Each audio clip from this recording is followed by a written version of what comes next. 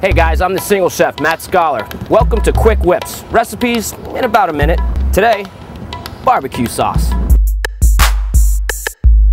Let's start with our ketchup, guys. We're gonna fill this about a half a cup.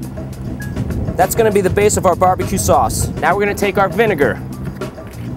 Add just a few drops of that to give it some tanginess. Worcestershire sauce time.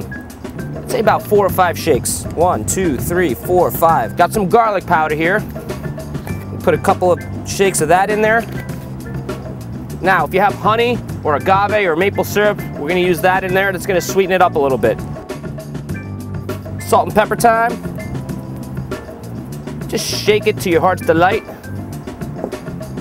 And gotta put a little hot sauce in there to give it a little zing. Great. Now, mix it all together. This will take about 15 seconds of vigorous whisking.